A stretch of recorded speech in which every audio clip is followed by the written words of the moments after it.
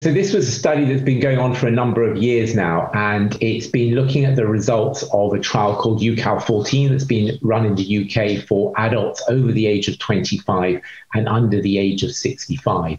It recruited over 800 patients, and what we were able to do in this study is look at the genetics of patients with B-cell precursor ALL, which is the major phenotype that you see in adult ALL, and try and look to see what prognostic impact a range of chromosomal abnormalities, both ones that had been known at the start of the trial and ones that had been discovered since the start of the trial, and also secondary copy number alterations.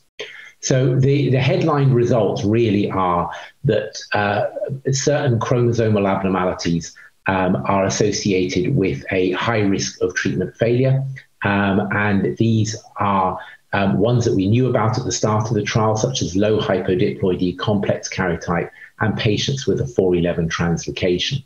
But we also identified two new ones, which were the JAK-STAT abnormalities, which involve basically rearrangements of the CLRF2 gene and also the JAK2 gene. We also discovered that patients with a ZNF384 rearrangement might actually be associated with a good response to chemotherapy, which was a bit of a surprise. So on the basis of these results, we have revised our overall genetic classification of adult B-cell precursor ALL to formulate 4 groups, which can be taken forward and used in new clinical trials. In terms of the secondary copy number alterations, these are essentially deletions of the well-known genes involved in ALL, such as the Icarus gene, CDKN2AB, PAX5, etc. We studied a large cohort, the largest ever in the world, over 400 patients, and we found no association with outcome with the presence of any of these deletions, whether we looked at individual deletions or combinations of deletions. We looked in the whole cohort and within all kind of biologically relevant and clinically relevant subgroups, and so no association with outcome at all.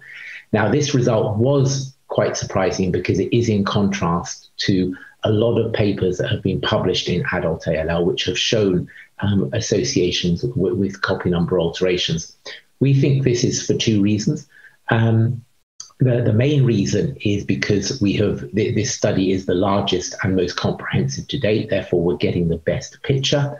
It's easily over twice as big as any other previous study. And also our age profile is true adult ALL. Our lower age bound is 25 years old, which is quite high, and many other studies have much lower age bounds, sometimes as low as kind of 16, 17, 18.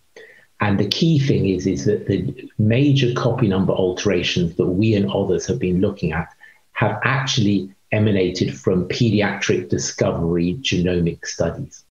And so when we translate those abnormalities and the prognostic impact that we see in pediatric ALL to adult ALL, we don't see a prognostic impact. And we think that the previous studies of adult ALL have shown an impact, predominantly because they are including that cohort of patients aged between 18 and 25 that in the UK are now treated on the pediatric protocols rather than the adult protocols.